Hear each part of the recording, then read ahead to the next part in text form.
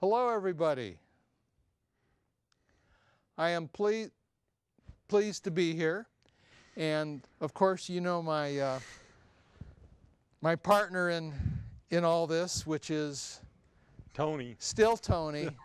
Still Tony. Hasn't changed. That hasn't changed, and we are both very pleased because we have a very special guest who happens to be in chapter 14 of my book. It has nothing to do with age. I just had to make sure of that. But let me just start out reading just a little part of this. When this book was written about a year ago, and at the time I wrote in the first paragraph, Jack Sholl, born October 30, 1925. So he's got a birthday coming up, and this will make him 88. And you can never tell by just looking at this young man. Is one of rowing's most respected and revered legends. And you're really going to hear a lot today. And in his mid-80s, Jack still continues to compete in rowing. Jack has been competing for 64 years in this sport at all age levels. So we're going to talk about rowing, but before we talk about rowing, I have a quote that I'd like Jack to respond to. Jack, I'm going to read you this quote by Anatole France, and if you'll tell me how it relates to you in your life. Okay? To accomplish great things, we must not only act, but also dream. Not only plan, but also believe. I agree with it 100%, Frank. In fact, I'm more of a dreamer, perhaps, than a planner, but I arrive at the destination anyway. So, well, tell us a little bit more about how it relates to you. Well, it relates to me in a way that I'm a Philadelphian, and there's a river called the Schuylkill that flows through Philadelphia. In fact, President Washington was very familiar with the Schuylkill River, of course, and along the shore of the Schuylkill River in Philadelphia, there are 10 rowing clubs. So I've been a member of one of those rowing clubs for 65 years. Okay, I'm going to stop you at the moment. Now, not only is Jack a member of a rowing club, his wife Joan is also a member of a rowing club. And this is for you, Tony, Okay. because Joan lived near the Kellys. John B. Kelly. Yes, you told me the story. Well, no, only part of the story. So John B. Kelly, some of you may know, some of you may not. Jack knows firsthand. Joan knows firsthand. And some of you may have heard of the Kelly's daughter, one of the daughters, who is roughly Jack's age. So Joan, of course, knows her very well, and so does Jack. Very well. Yep. And the daughter's name is Grace Kelly, the actress who married the prince. Which prince? Rainier. I just want to know if you knew. All right, Jack. So go ahead about the rowing clubs, because there's a story here. Yeah, along the bank of the Schuylkill River in Philadelphia, there are 10 rowing clubs, and they all date back to 1859, 1860, 1870, and so forth. That's before Tony's time. Before Tony's time. Unfortunately, not yours. They're Victorian and architecturally, they are Victorian structures, very colorfully painted. And the city of Philadelphia, I guess it was about 15 or 20 years ago, a decorated boathouse row with tiny light bulbs along the eaves, the doorways, and the windows of every single one of those boathouses. So if you're driving up the West River Drive across the river from those boathouses, you might see the reflection of those boathouses mirrored in the Schuylkill River. It's absolutely beautiful. And the Philadelphia Electric Company can change the color, there's several 100,000 bulbs there of a single bulb. So when the Eagles, the Philadelphia Eagles, win a football game, all of those lights are green after the game is over. And of course, on the 4th of July, the top part of the Boathouse Row is red lights, the middle are white, and the bottom are blue. Red, white, and blue. It's a magnificent sight to behold. It really is. Now, we're going to talk more about rowing, but I want to deviate from that. Sure. Because you mentioned President George Washington. Right. And I know there's a connection to George Washington and your family and to you. But also, not only that, I want you to go back and talk about how your great 8 generations ago got to this country. Well, my 8th great-grandfather is a man by the name of Gerhardt, and he lived in a little village in Germany.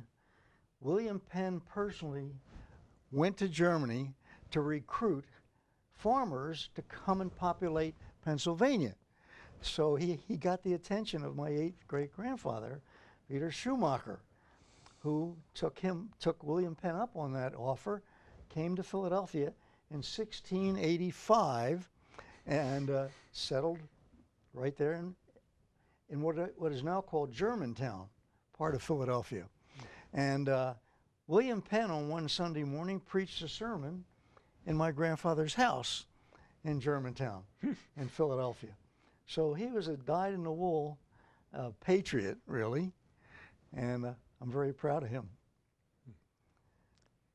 But let's go also back to we'll move on from the 1600s to now we'll go into the 1700s and the Revolutionary War. Okay. Most of my ancestors named Sholl. Well, how did Shumaker to Sholl? How did that go from Shumaker to Sholl? Oh, different line of the family. It was on my mother's side. Okay. Is your mother a shoemaker? She's an Overholzer, but related to Shumaker. Okay. So it comes down through one of these things. So it's your mom, on your mom's side? My mom's side, okay, yes. Okay. And on my father's side, the Scholls came from Germany, and their name was spelled S-C-H-O-L-L. Do you see why I make that mistake? When they arrived at the port of Philadelphia in September of 1728, the British port of entry official looked at the manifest of passengers, saw my grandfather's name, S-C-H-O-L-L. For some reason, he spelled it S-H-O-L-L. And apparently, I'm guessing now, but we think my grandfather was afraid to change it back because it was done by the British, and now it's official, right? Right. So his name became S-H-O-L-L, and his brother came over some months later, like 6 months later, and they didn't cross out the C in his name. Oh. And both brothers are buried now outside of Philadelphia near a village called Lansdowne, and one has S-C-H-O-L-L on his tombstone, the other S-H-O-L-L, and they're brothers. That would certainly challenge a novice genealogy looking It would. Well, yeah. It for would. the ancestors, yeah. But they're brothers. Huh. Okay, move to the Revolutionary War and the Underground Railroad. Yeah, no, in the Revolutionary War, I had 6 multiple great-grandfathers who served in the Pennsylvania militia. At the moment, I can only prove 3 of them. I haven't had the time to do the research on the other 3, but it's a fact. How come you haven't had the time? I'm busy with other things like the Sons of the Revolution. Well, we'll get into that. We'll get into that too.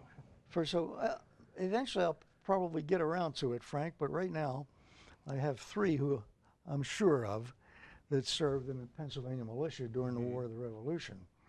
And of course, that was an act of treason in those days, and if caught, you would be hung by the British Army.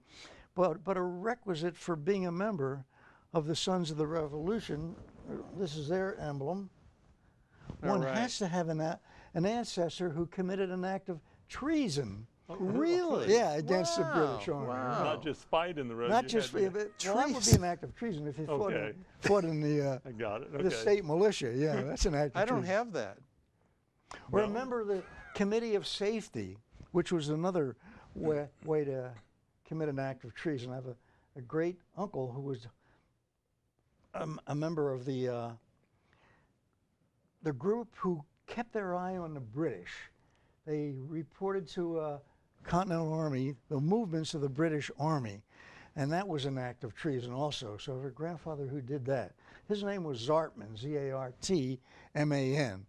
And it's an old Pennsylvania name dating way back before the Revolution.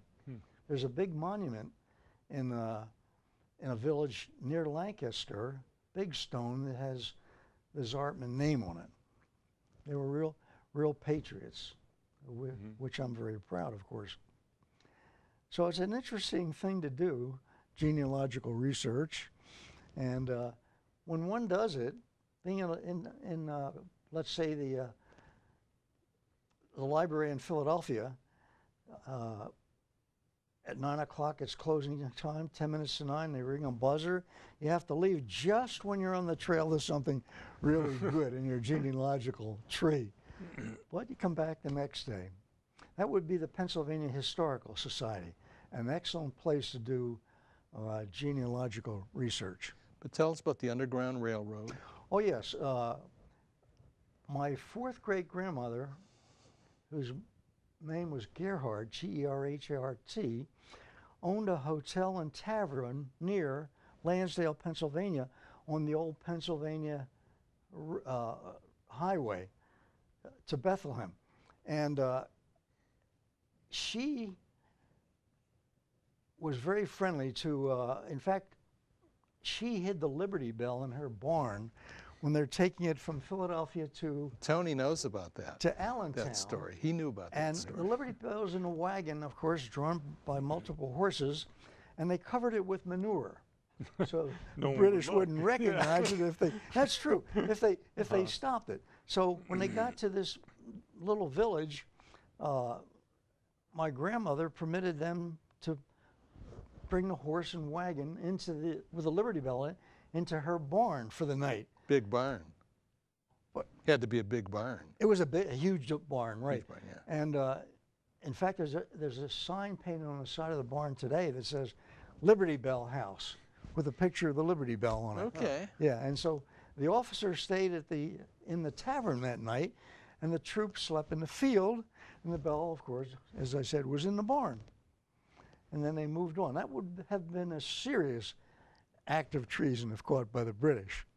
But she was a feisty old lady, old gal, I should say, and she ran a 352-acre farm on her own. Her husband died, and rather than sell the farm and the hotel and tavern, she managed both and did it very well. So as I said, it was an Underground Railroad stop during the era when slaves were fleeing Pennsylvania to go to Canada. She housed them for the night, hid them for the night, I should say. So very proud of her also. So you have a lot of treason in your background. A lot of treason in my family, that's for sure, Frank. Okay. What about, I want to jump for just a second to the Civil War.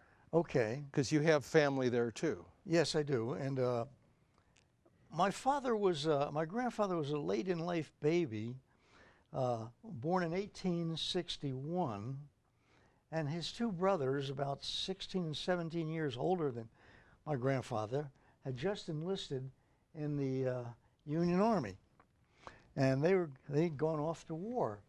And around the same time, 1861, Lincoln's best friend, a Lieutenant Ellsworth in the Union Army, and truly was Lincoln's best friend, young man, was trying to flush out a Confederate from a house in Alexandria, Virginia, which still hung the Confederate flag out of the window. And as he entered the house, he was shot dead.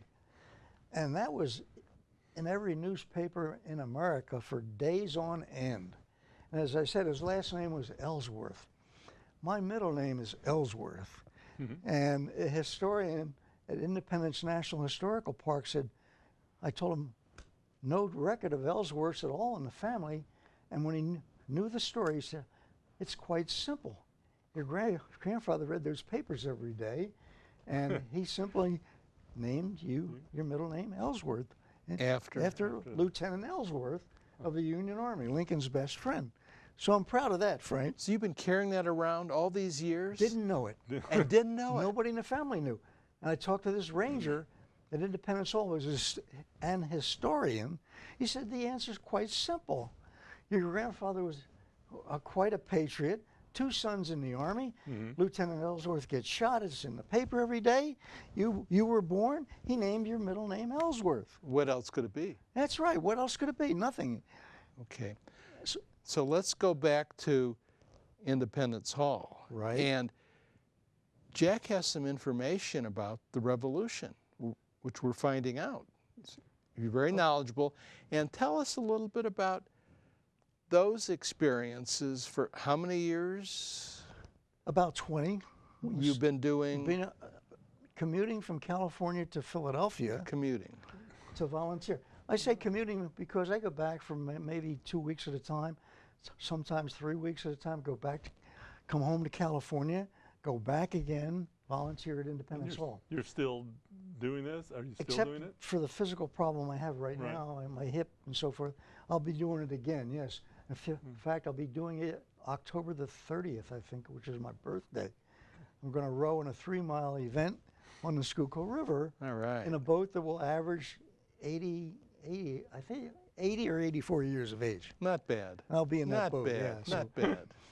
Anyway, I would go back there quite frequently to do 2 things: row on the Schuylkill River with my old cronies.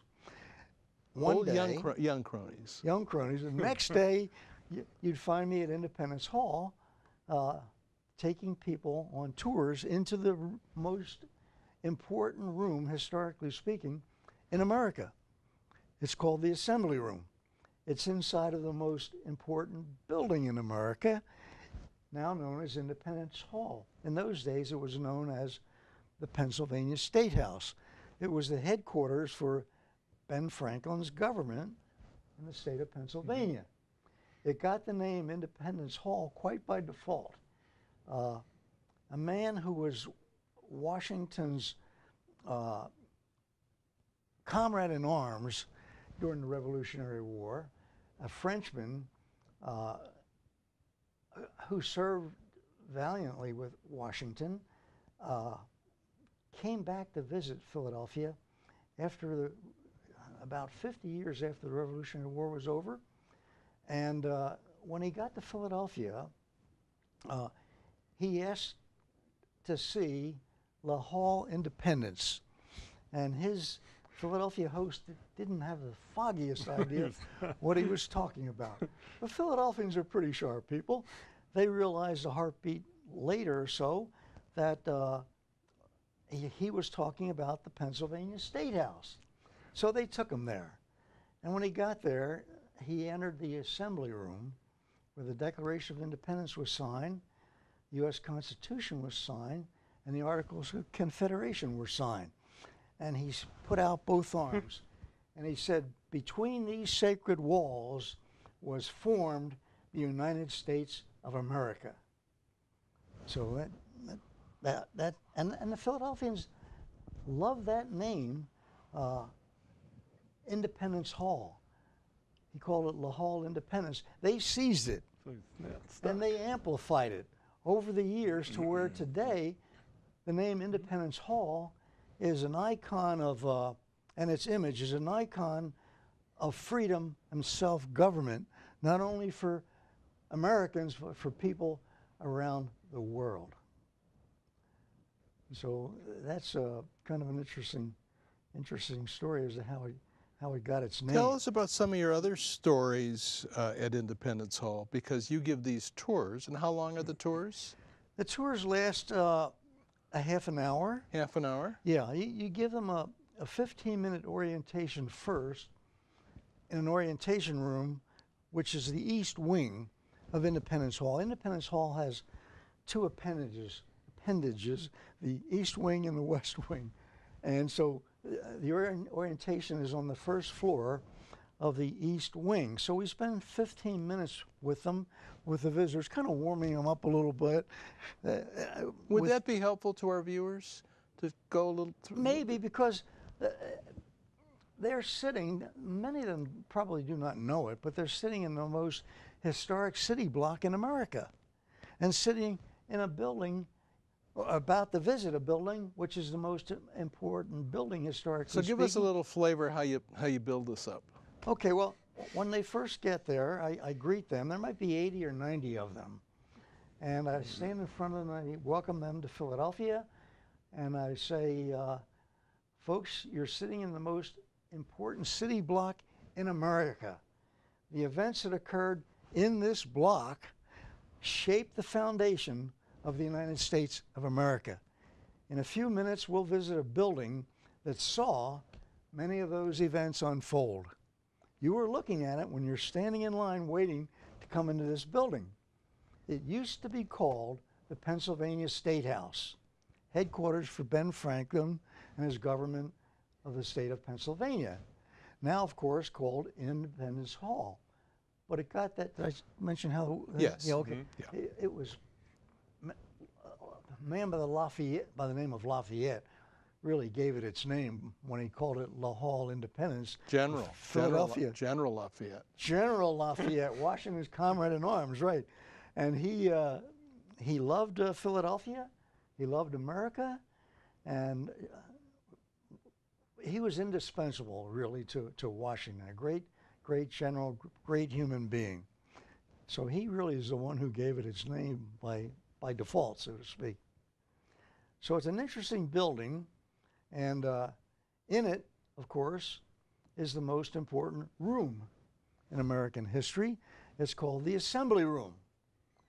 Most important because in that room, America was born. The Declaration of Independence, the Articles of Confederation, and the United States Constitution were all conceived, debated, and signed in that room. So there's no question about the fact when you stand in that room, you are standing in the birthplace of America. An interesting tour to lead. Get many interesting people on that tour from around the world. They come from, you name the country, and they have been there on an Independence Hall tour. So you'd recommend that? Absolutely recommend it, yes. Today, it's under heavy security, as you might suspect. Okay. And the lady who... Yes, sorry. The super... Go ahead. I just wanted you... There's a story that you have about a young Marine that came in. That was at the Liberty Bell Pavilion. Yes, at the Liberty Bell. I'll tell you that in just a moment. But Independence Hall is the most important building in America, historically speaking. And the Assembly Room is the most important room in America. And when one stands in it, you're standing literally in the birthplace of America.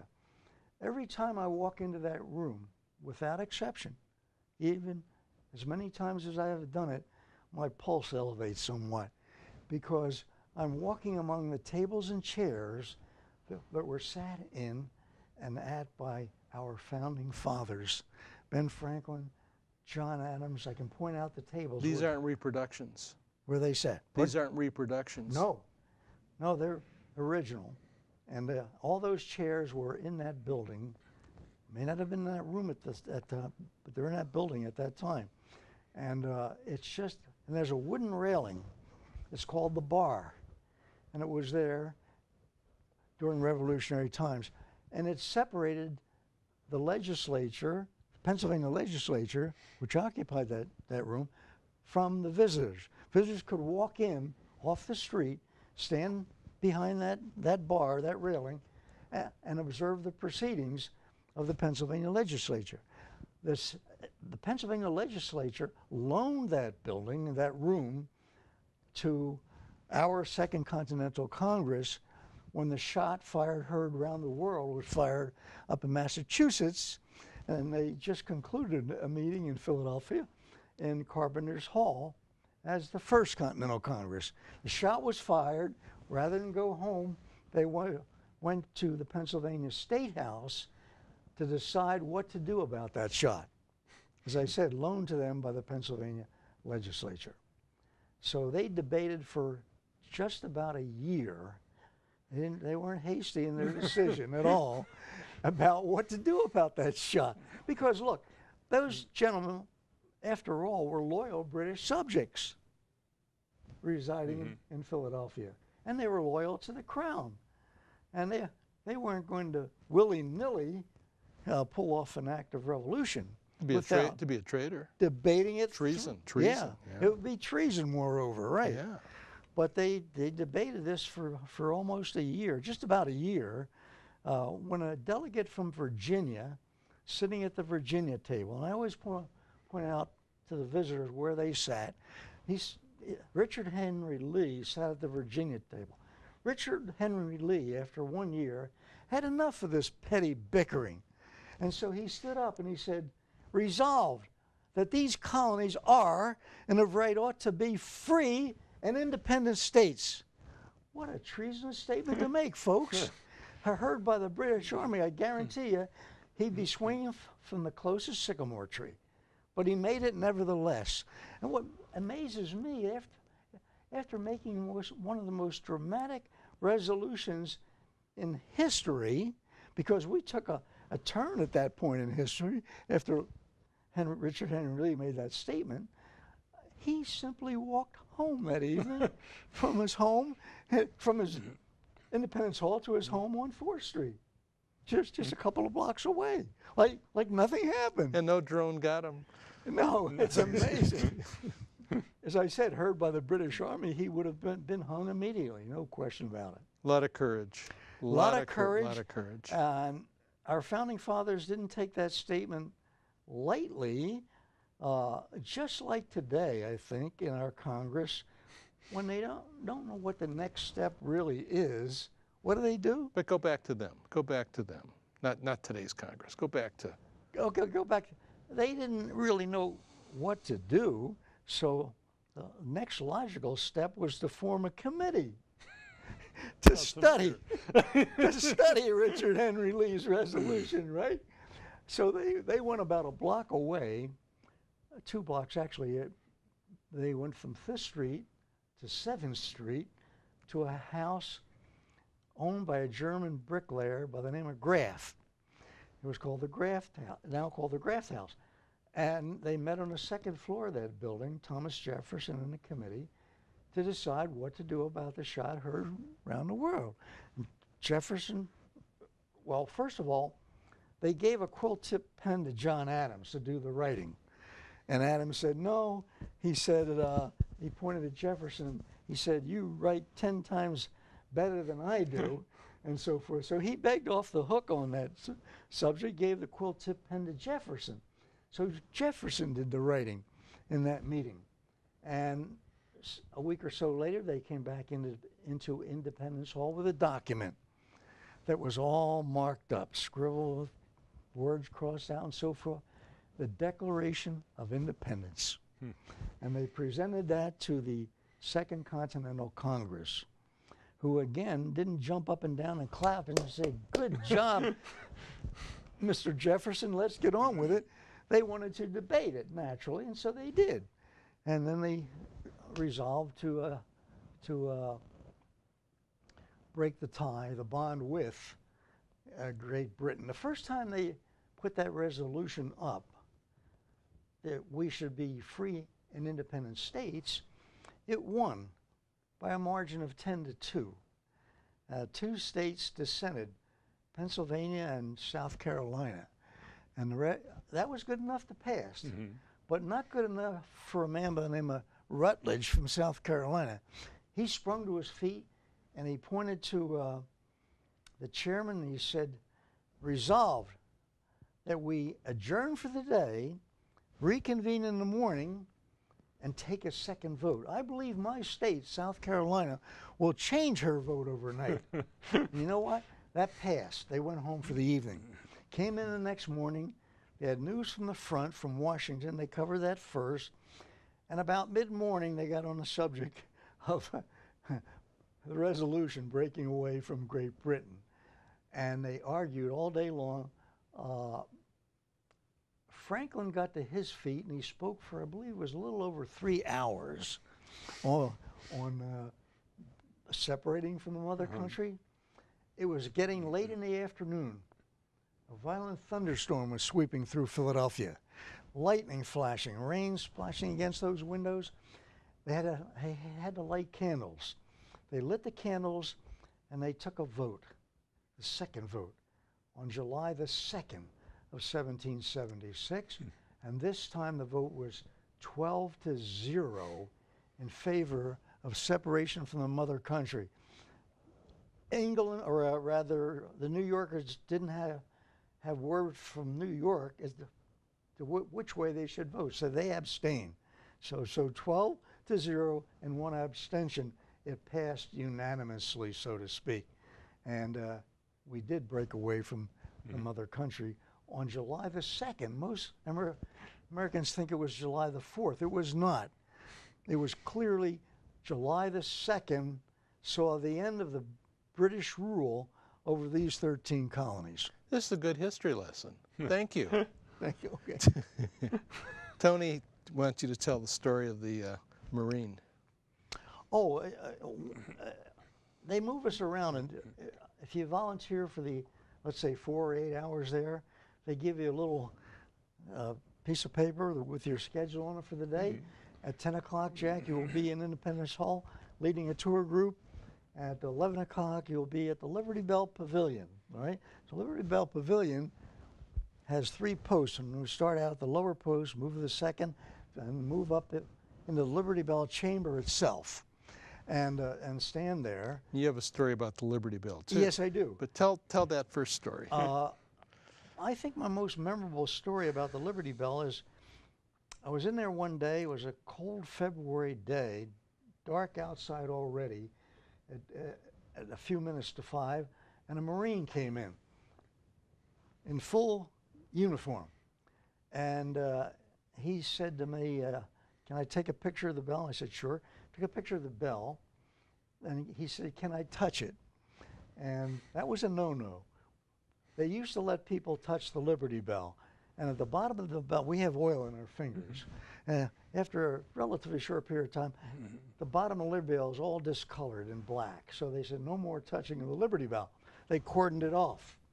And he said, I'd like to touch it. I said, undid the rope there and let him in. He touched the Liberty Bell and turned around, and he had tears in his eyes.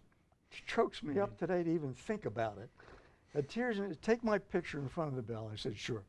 So I took his picture, and he said, I can't wait to get back to my unit to show them this picture of he standing by himself, standing by the Liberty Bell. And I closed the gate again. So did something wrong, but if caught, maybe I'd get fired for non-paying job. Treason? Is this treason? What? Another treasonous act. Let the Marine touch the bell. But he was so happy with that. Which war was it? Which war was he? It was the Iraq War. Iraq. Okay. In Iraq, he was on his way back to Iraq for his second tour of duty. Okay. Okay. So I had empathy for that man. Okay. Good story. Liberty Bell's also a good story. Okay. You mean getting the bell, the Normandy Liberty Bell here? Yeah. Well, even before that, in terms of how the Frenchmen that were. Oh yeah, was it the Liberty Bell? Close to closing one day, when a couple of well-dressed gentlemen in navy blue suits came in, and there were still a couple kids milling around in the Liberty Bell chamber, and one of them said to me with an accent that I thought was French, "Sir, can you pose with the children in front of the bell?" I said, "Sure." So I squatted down, the kids were next to me, and they took the picture. And when I stood up, they said, "Your picture will be all over France." in glossy brochures. And I said, why? And they said, we just got permission from Independence Hall National Park to cast a duplicate, a replica, an exact replica of this bell. We did it last night. We didn't even have to touch it. They had an American firm who specialized in taking photographs, call them photographs, but they set sensors around the bell, and they took these pictures at night without even touching the bell.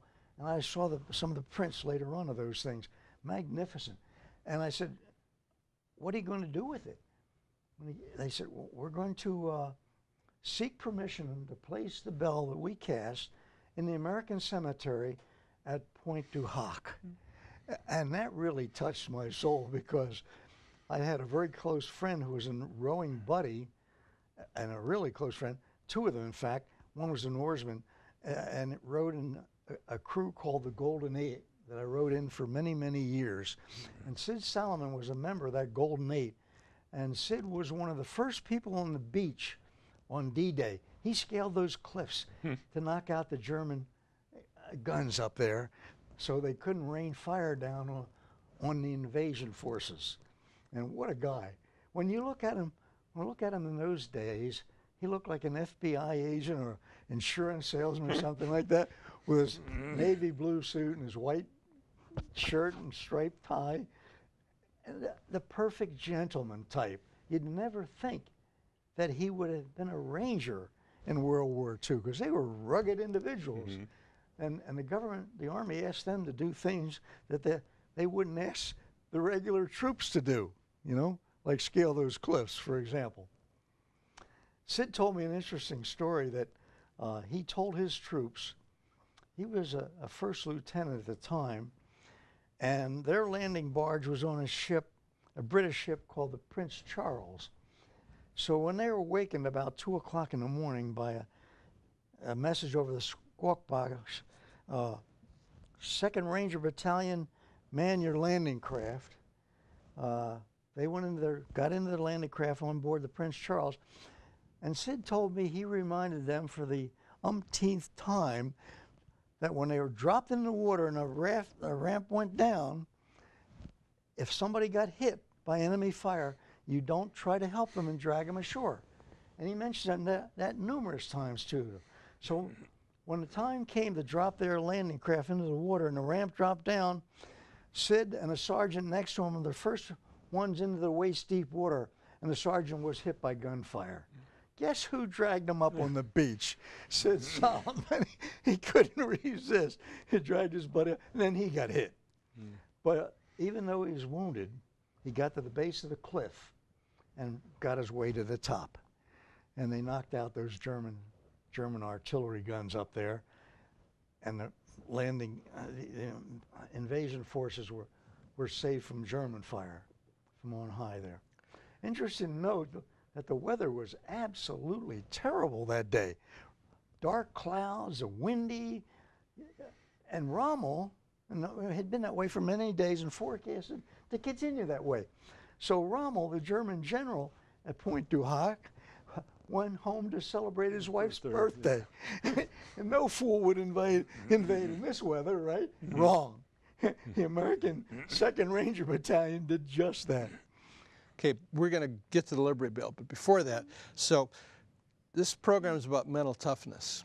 And so there's a story about Jack as a young kid and George Noble, the bully. Oh, the bully, yeah. All right, tell us about what happened and your father's involvement with you. And yeah, I lived within walking distance from the Liberty Bell. I could walk down. I was the last house on in a house, red brick row houses in Philadelphia. And I'd walk out of my house, turn left, walk a block, cross a bridge. I'm in Fairmount Park. Walk through Fairmount Park down to the Independence Hall. And I used to walk down there many times, just sit and admire it. It sounds corny, but that was true. Well, one day I was outside playing, and I came home with a bloody nose. We had a bully in the neighborhood by the name of George. And I came home probably one too many times with a bloody nose. And it really angered my father. He grabbed me by the scruff of the neck and took me up the street. Where does he live? And I said, right there. Well, George came out of the house, and my father kind of pushed me towards George, right? And this time, with blood over my shirt, I bloodied George's nose, and I won that fight. And that was the last time that George picked on me. There you go. There you go. And then there's also a story before you graduated from high school. This is around World War II. Yeah, before World War II. You're like, what, 16, 17 before you graduated? I was 17. I wanted to join the Marines when I was 17. And I guess my parents had more sense than me. People are getting killed now in the Pacific, and I want to join the Marines. So they said no, they wouldn't sign for me. So I got a little ticked off at my parents. I quit high school, dropped out. I'm going to show them. And I took a job at the Philadelphia Navy Yard, and I worked on the USS Wisconsin. But before you talk about lunchtime.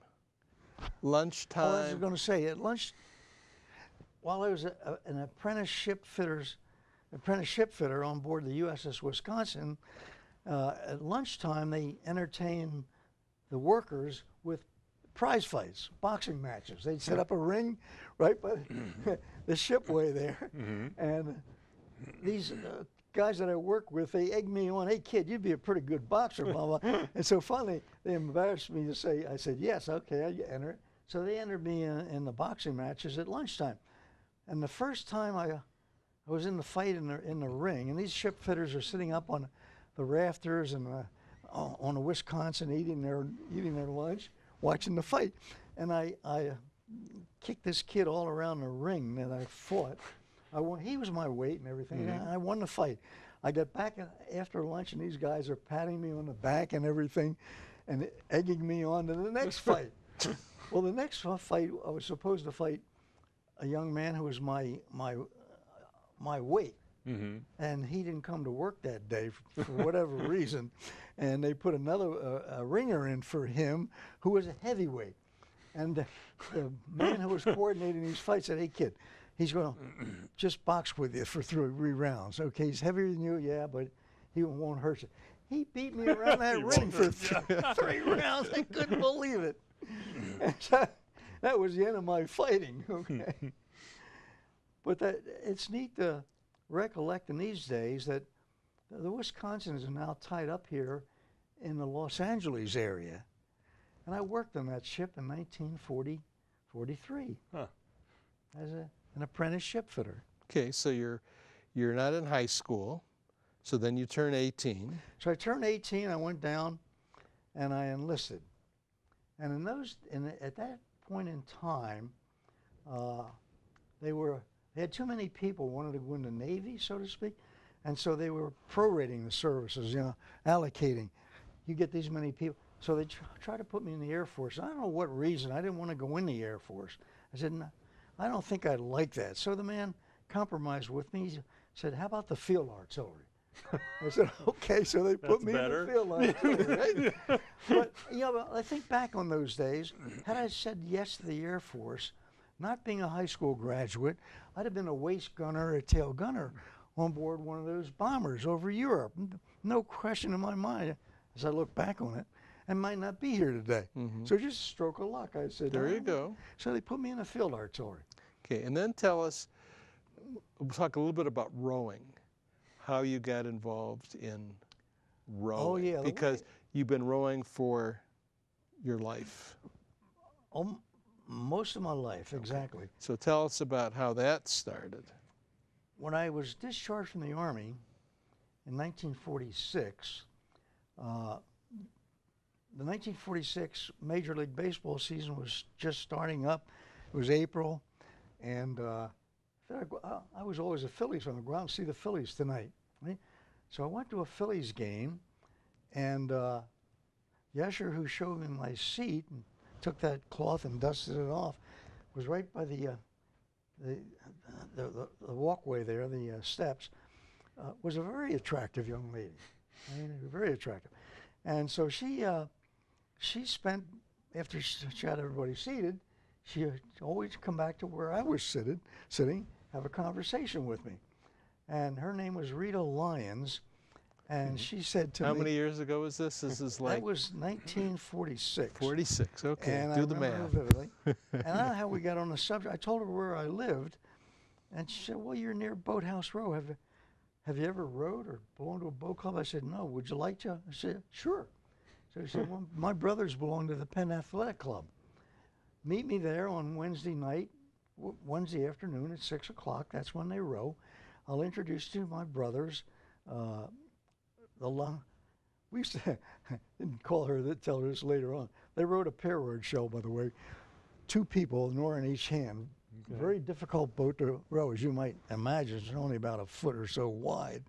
And one oar goes out to port and the other goes out to starboard, so it's a very unstable boat from a standpoint of setting it up as so you don't flip over and make it go straight. Anyway, she introduced her brother, John Lyons, and he got me a membership in the Penn Athletic Club. And that was, as I said, in April 1947, and I've been rowing ever since then. You know, I rowed in 8-oar crews at the Penn Athletic Club and became the captain of the club after a couple of years. It's interesting because everybody in the club was Catholic. I was the only Protestant in the club, and they made me the captain of the club. But I got to know those fellows very well, as you might suspect. And we had a hard-nosed coach by the name of Tom Curran, who was an Olympian from the 1936 Olympics. He rode one of those pair-oared shells that I just mentioned in front of Adolf Hitler. So quite an oarsman and quite a tough coach. He put together a crew, mostly of some high school graduates, recent high school graduates, oarsmen, but most of us were World War II veterans. And one of Jim Wright flew P-51s over Europe. He was in that crew. And Tom Curran coached us, and boy, what a taskmaster he was. Go up to the river 3 miles, turn around, be coming back down again, and he'd be with that big megaphone right on the rudder of the 8-oared shell, yelling at us at the top of his lungs. What would he say? What would he say? Drive those legs down. Drive those legs down. Come on. Come on, Jack. Come on, Bill. Come on, Jim. You know, you like that. You feel like, you know, I quit. Enough. My guts are coming out, right? But he got us in shape, no question about that. We went out to Detroit to row in the club national rowing championships on the Detroit River. And most of the crews were older than us, also World War II veterans, people like West Side Rowing Club in Buffalo, all World War II veterans.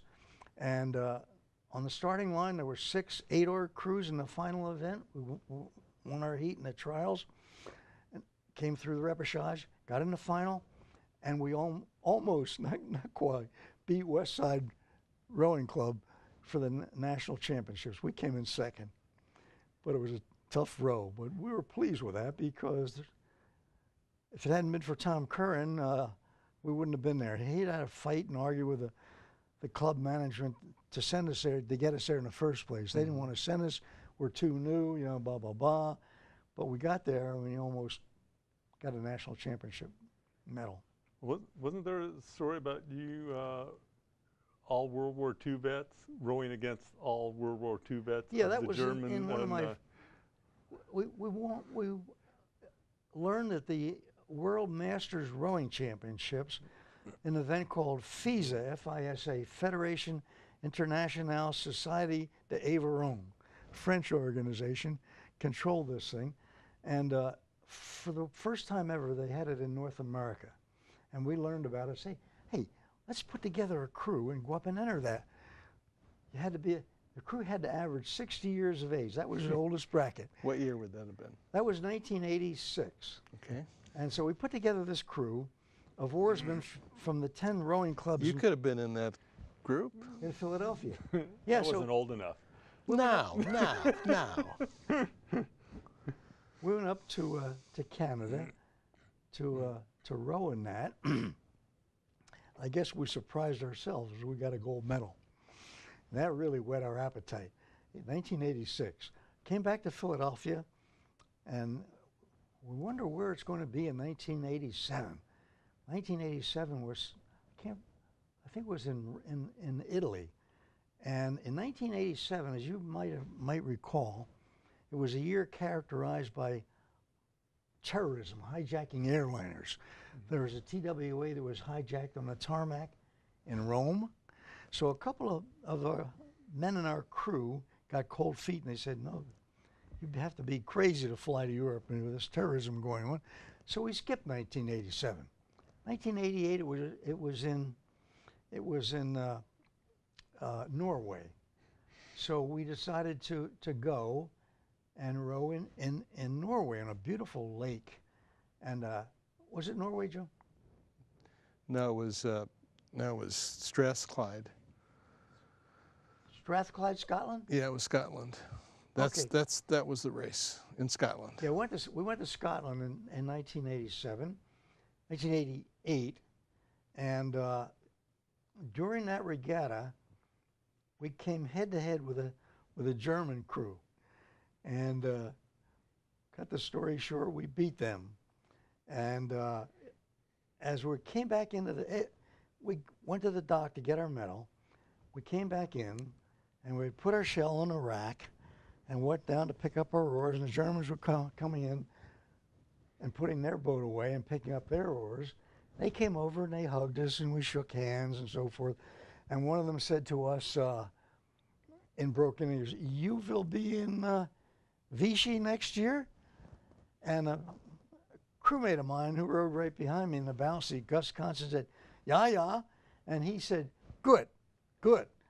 Literally translated, folks, that meant, we'll get you guys next year, right? No mistaking that. That's what that meant. So the next year we were in where was it? Italy. We're in northern Italy, I guess, yeah. Anyway, we got back there, and we had, I guess, the toughest race of our life in that 8-oared shell. And we were known as the Golden Eight in those days. And a Philadelphia paper gave us that name after we won the 3rd international gold medal. They called us the Golden Eight. So we liked that name. We kept it. And over the years, in later years, the name more applied to how old we were rather than how many gold medals we won, I guess. But anyway, we met this German crew again, and we had the toughest race that we've ever had. It was like bow ball to bow ball, so to speak, all the way down the course. And at the finish line, the buzzer, the Finnish people went beep, beep. And we didn't know whether the first beep was for them or for us, because you can't tell sitting in the boat. Mm-hmm. And we sat there for, it seemed like eternity, probably 30 seconds or so. And I looked at the videotape, the judges, and said, "Etas unis," to the awards dock. That was us, of course. And we got a gold medal. Great. So that was probably the greatest race I've had as a master oarsman. Now, unfortunately, we only have an hour show. Otherwise, we'd be going on and on, because there's so many stories, Jack, that we didn't tell, you didn't tell, and some of them are in the book, some are not in the book. You'd have to Google Jack Sholl, and maybe you'd find out more information. But Jack has been such a delightful guest and a perfect example of mental toughness. It goes back to years and years, you know? Yeah, I think, Frank, there's hardly a crew race that an oarsman is in. Rowing is synonymous with pain to begin with, all right? It really is. You know it's going to hurt. Anyway, almost every race I've ever rowed in, you know, near the finish line, when you think your stomach's coming unglued, and every muscle on the body is screaming for you want to stop rowing, and you keep going, one more stroke, and you say to yourself, I'm through with this sport. I'm not going to ever row again. And you believe it at the time. But after the race is over, whether you win or lose, hopefully win, you go back to the boathouse, shower down, and so forth, and you forget about the pain. You're back out again the next day. Yeah, we practice, know the feeling. right? Yeah, that well, you folks know that better than anybody. That fits the bill. Sure. So I thank you for coming, Jack. It's been just a real pleasure, and hopefully other people, our viewers, will enjoy. And thank you for the history lesson. Well, it's been like a long time since I've been taught American history. Very long time. Well, Frank, I don't say this capriciously. I'm deeply honored to be here on your program. I really am. Thank you for inviting me. You're welcome. Thank you. Our pleasure. And you're going to get a tape of a DVD.